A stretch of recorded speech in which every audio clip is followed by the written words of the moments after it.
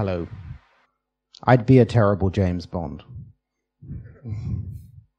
But, all right, let's see some of my slides. Who's heard of Cloudflare here? Okay, quite a few people. Good. All right. Well, I'm going to not tell you too much about the company, but I'm going to tell you about writing code on the edge. So what I'm going to talk a little bit about is serverless computing. And we've just started to hear about this term, and Cloudflare plays in this area. And I think there's a problem with it, which is that people aren't using it enough. And the reason I'm going to tell you about that is about Cloudflare. If you go back in time, the first search engine, the first really usable search engine was Alta Vista, which was made by DEC. And the reason they made it was to try and sell people mini computers. And the problem with the mini computers is they're expensive and not that powerful. And what happened was Google came along and said we can use commodity servers and we can get 10x the power. We can use Linux. We don't need these expensive DEC. And no one's ever heard of Alta Vista again, or DEC, frankly. And then VMware came along and said commodity servers are too complicated, use virtual machines, and now you can start to share the resources, and you get about a 10x units of compute. You can now have many, many virtual machines. But virtual machines themselves are fairly complicated to use.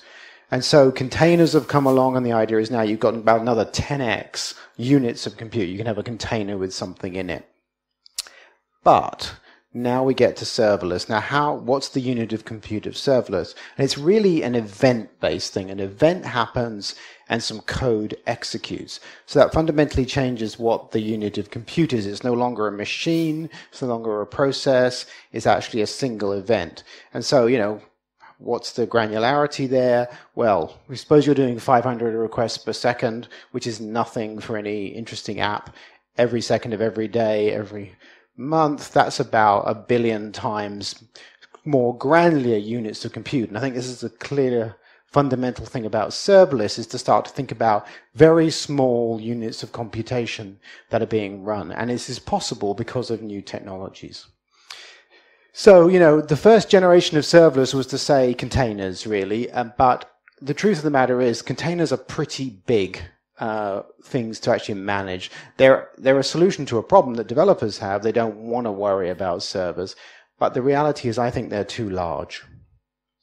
And, this is an actual data center where all those containers run. So if you run things in containers and you go to a cloud provider, you end up running in a small number of locations around the world.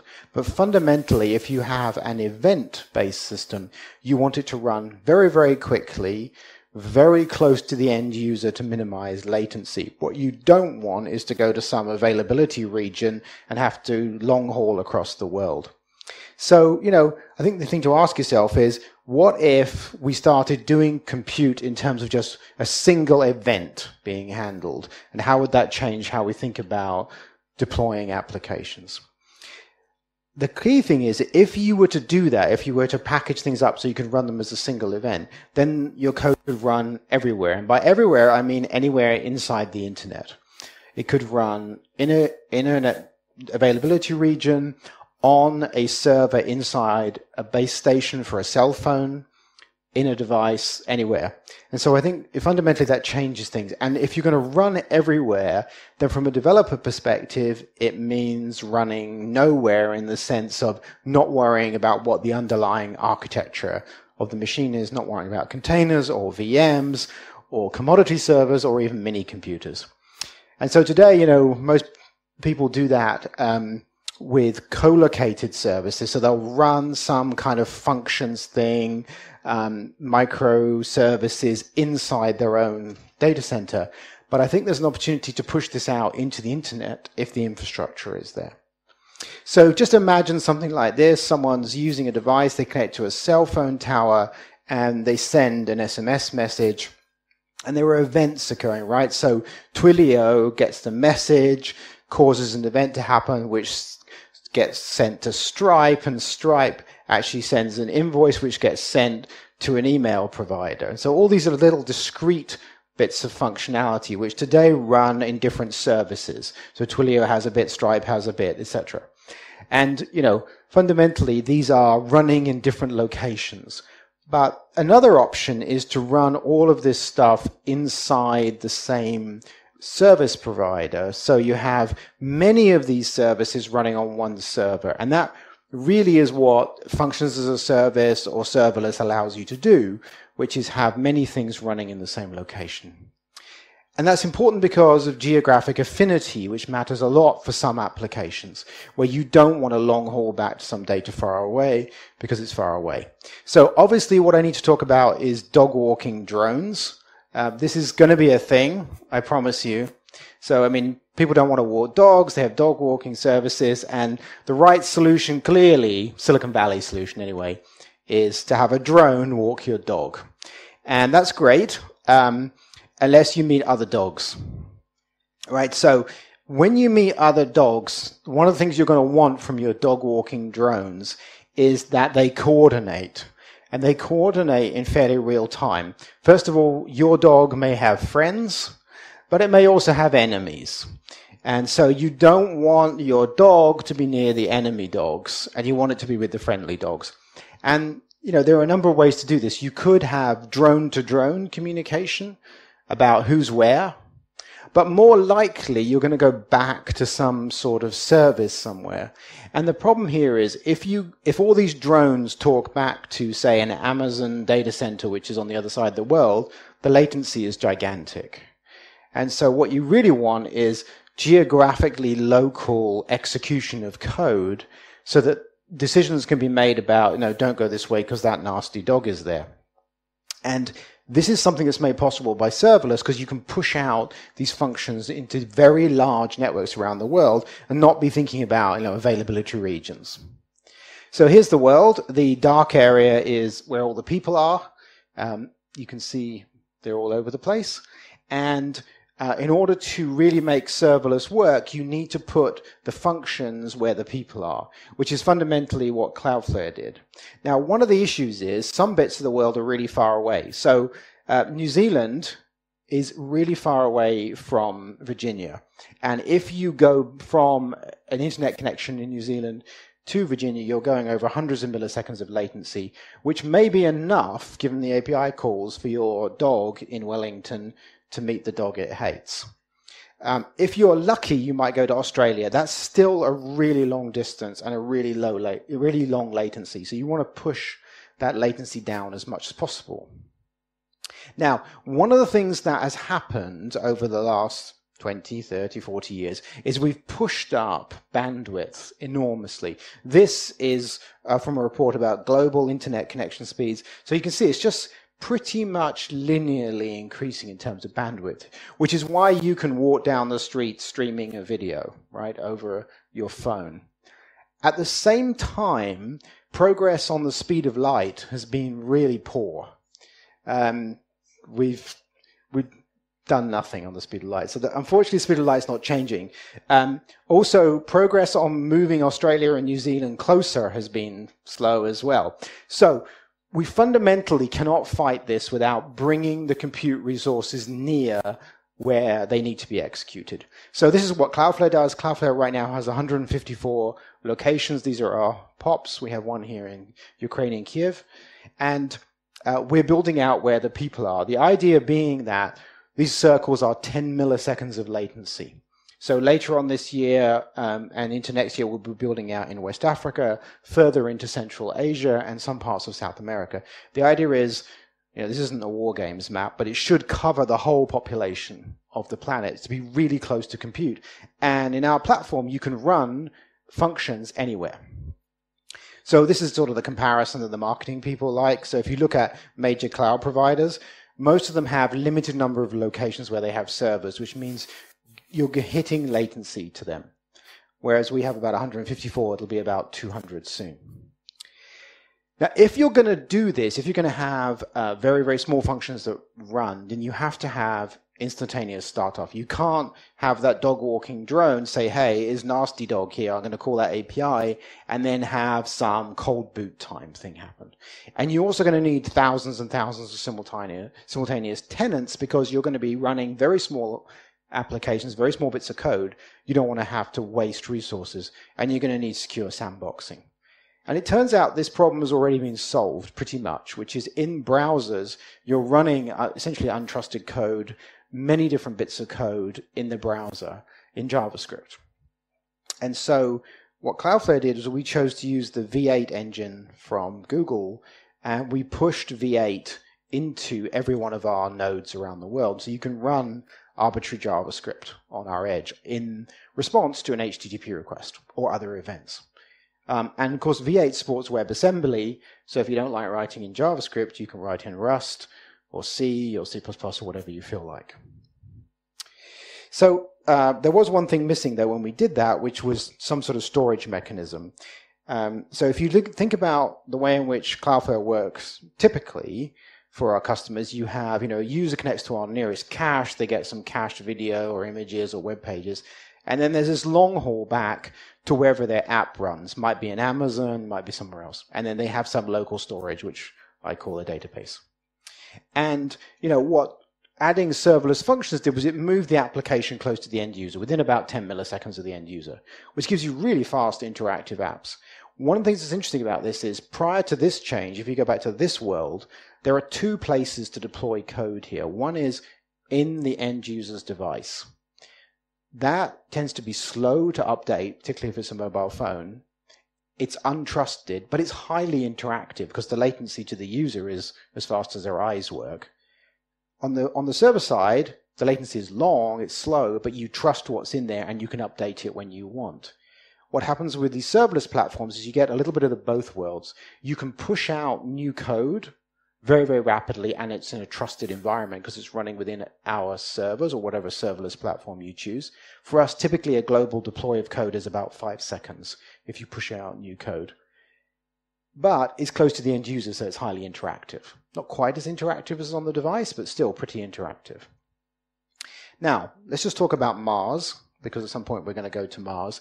Mars really kind of sucks for round trip time. Depending on where it is, unfortunately Mars moves, it's 6 to 45 minutes of round trip time. So you don't want to do APIs there. So if you move your application to Mars, because at some point Cloudflare will be on Mars, then you can run your serverless functions there. But if you have to hit storage, then you're going back to Earth through the deep space network, and it's very, very slow. So and that makes Elon mad. And the bad thing about making Elon mad is he tweets things. So I don't want him to tweet things.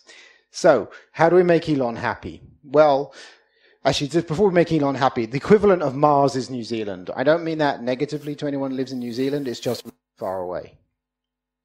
All right. So, the typical application, what we've done is we've pushed out database functionality into the network as well. So we built a globally distributed database which can be accessed from any of our locations and synchronizes around the world.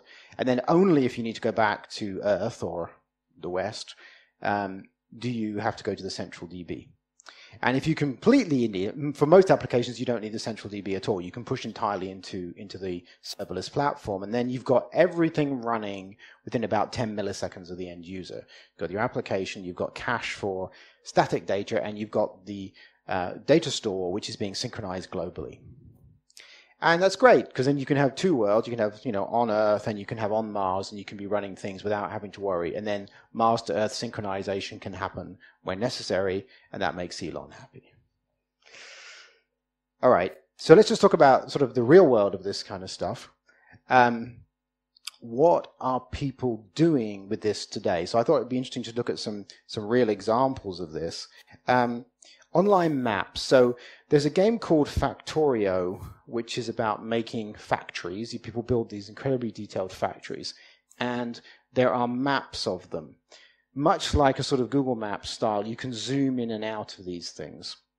And the person who runs the site Factorio Maps was paying a fortune to traditional cloud providers to actually provide that zoom functionality. And what they decided to do was make this whole thing serverless. It gave them two advantages. One, it was cheaper, and the other one was that it was much, much faster because the zoom was happening close to the end user. And the way this works, they use a piece of functionality called Leaflet, which has these layers of zoom where you're pulling into different levels. And they chose to store those levels with Google Cloud and Backblaze. And depending on where they are, one of those two is faster or slower, and also there's different cost advantages. And then what they decided to do was, when someone's actually requesting a tile in a map, they would race the two cloud providers and see who provided the response fastest. And if they race them, then they get the best thing for the end user. And they can do that in the edge. They can do that in the serverless platform. So the code actually looks like this. They literally are making two requests, one to Google APIs, one to Backblaze, and they literally just fetch both tiles and they race them. There's, use promise.race, and they see who comes back first. And so they're actually able to balance across the two providers. And they can do more sophisticated things, but this is the actual real code he's running on the edge. And there's a little bit more at the bottom where he returns the actual tile.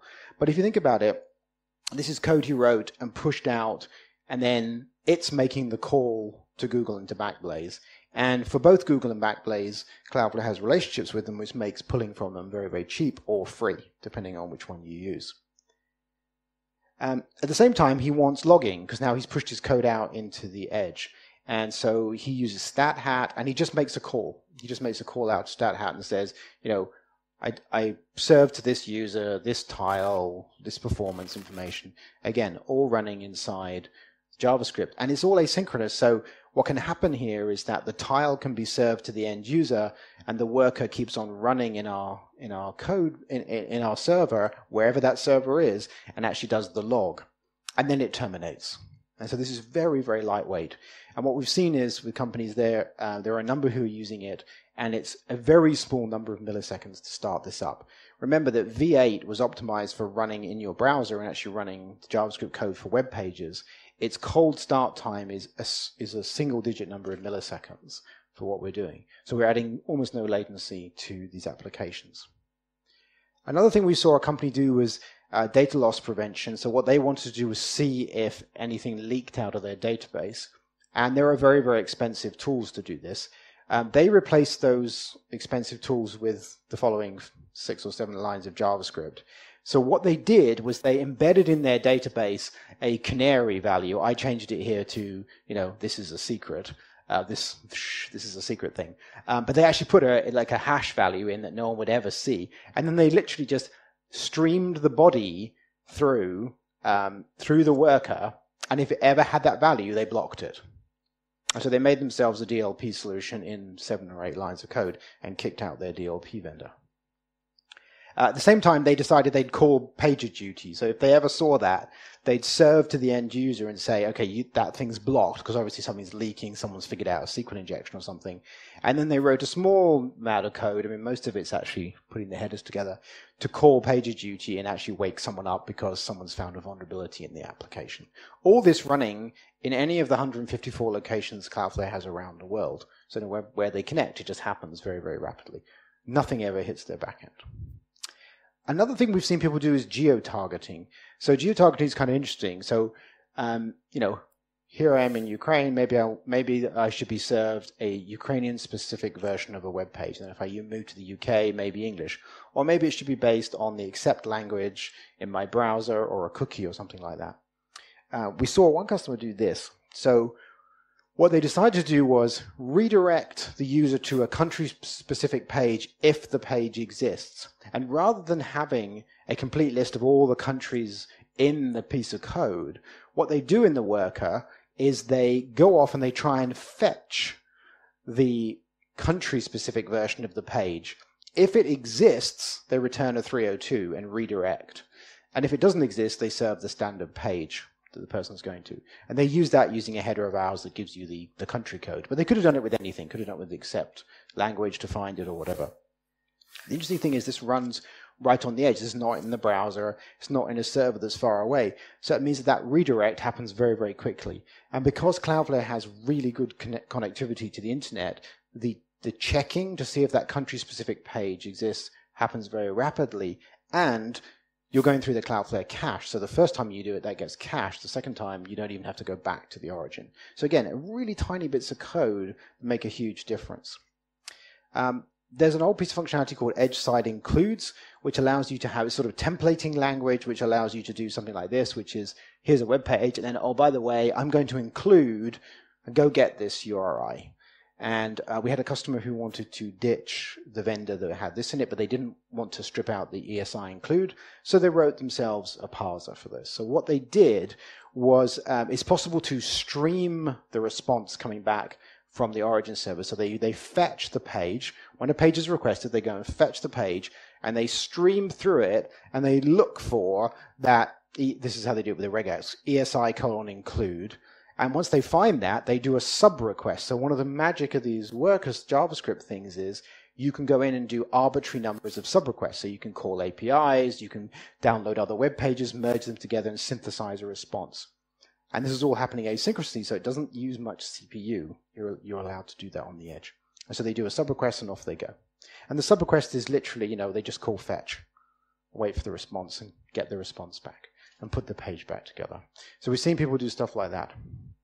Let's just talk about drones. There are, non-recreational uses of drones. There's a company called Drone Deploy, and what they do is they deploy drones, clever name, but they do them for industrial purposes. This is a heat map taken using a drone of a solar power farm. So the dark rectangles are actually the solar panels making electricity, and you can see they're absorbing a lot of sunlight. They're turning into energy. But if there are dead photovoltaic cells, they can be easily seen using a drone because the heat looks different on them because they're not converting the heat into electricity. And so what they do is they deploy the drone, it takes all these pictures, and they merge it back together again. The stuff is happening in the field in all sorts of random places. And one of the things they wanted to do is they wanted to make sure that their application was protected against people accessing this data. And bear in mind, this is happening all over the world in random places. And they just decided they would they would verify a JWT on the edge. So they check the JWT in JavaScript in a worker, and if it's invalid, then they just reject. And the key thing here is they're rejecting right on the edge. It never gets near their server. So if someone's messing around trying to get into pictures that are stored in there, in this case they use Google, they just can't because the JWT is done on the edge. And the JWT is handling all these examples in there, and I have all these, I can give them to everybody, are really, really small. So it's just like, get the JWT token from the authorization header, check it, is it valid, no, reject. And that's me done.